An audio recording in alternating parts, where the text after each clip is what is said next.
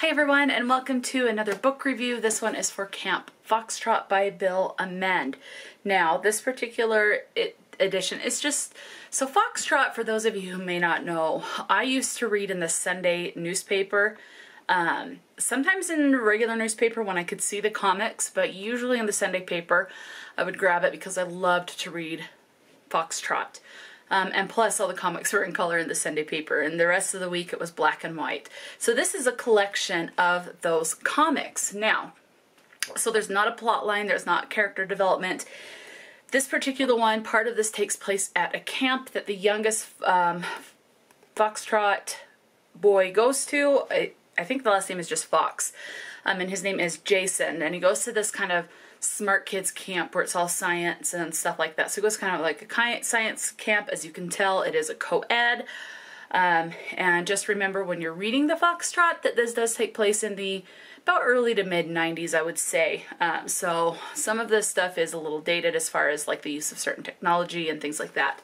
Especially where you see a computer that's like from front to back is pretty wide, where now it's thin. So you do get that. So it's just comics. The oldest tries out for football in this. It goes through Christmas. It goes through, you know, winter and fall and Halloween and Easter. And so it's just an assortment collection. The other thing is that part of this, the family takes a trip. So this is Jason. It's his family that we're following. This is his friend Marcus, and these are two girls. So Eileen goes to the same school as the boys do, and this girl, I can't remember her name. I want to say it's Eileen. No, she's Eileen. I can't remember her name. Anyway, they meet her at this camp for like the science camp. But at some point during this book, Jason Fox and his family does go on a camping trip. And one thing that you do learn with watching or with reading these comics is that the dad, Roger, is kind of dim in a way. That's the best I could think of to describe it. He just doesn't think things through. So he's not using his brain to the best he can in a way. So for example, he does not pick the best spot for camping, especially during, I mean, it's a good spot, but it's a bad time of year. So it's a bad spot to go camping when they do. If that makes sense. So, and he just makes bad decisions, and some of the decisions are completely relatable. Like at one point in this particular collection, he orders this kind of like Abmaster type of exercise equipment. He's like, I'm going to get fit and do this. And it's just, then he has trouble using it. And then it ends up basically getting thrown away, which in reality, I bet that happens a lot, at least for me. I have done that because you just want that quick fix, you know? So very relatable content in this.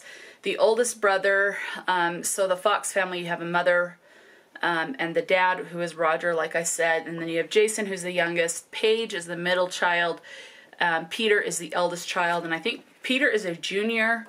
These kids don't age. No one ages throughout any of these. So Peter is constantly a junior, Paige is constantly a freshman, and Jason is constantly in elementary school. So I think he's in elementary school. Might be like 7th grade, but I think he's in elementary school with much of the age difference between his older sister Paige and him.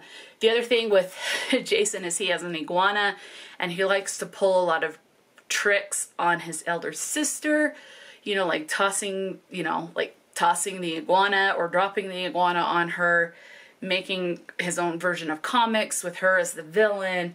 And then he has a lot more respect to Peter, looks up to his older brother Peter, and so he doesn't really do that kind of stuff with his brother. So you do get that quite a bit. You do see them in school quite a bit. One of the things I thought was pretty relatable with Paige was she talks about studying for school, and then you see the section that's in color where she's in these fancy clothing, and she's like, oh, be a dear, get the door. She's in these high-end clothings, but her version of studying for the new school year is trying to get what she wants to look like and the vibe she wants to give off for her new school adventure, new school year. So just take it what it is. It's just a form of entertainment and things like that. The other thing is that kind of shows that Roger is ambitious but doesn't fully, you know, think things through the way he should, is he spent all this money, a lot of money, on an art, a paint, not the easel, but the thing that sits on the easel, canvas, excuse me, canvas, and then brushes and paints, and then ends up finger painting on it. So, he's just more willing to spend a lot of money. The wife, I can't remember what her name is much more strict with the money, like even to the point of controlling the thermostat and things like that. So, but yeah, it's fun. I'm always going to give this a 5-star because it's very nostalgic.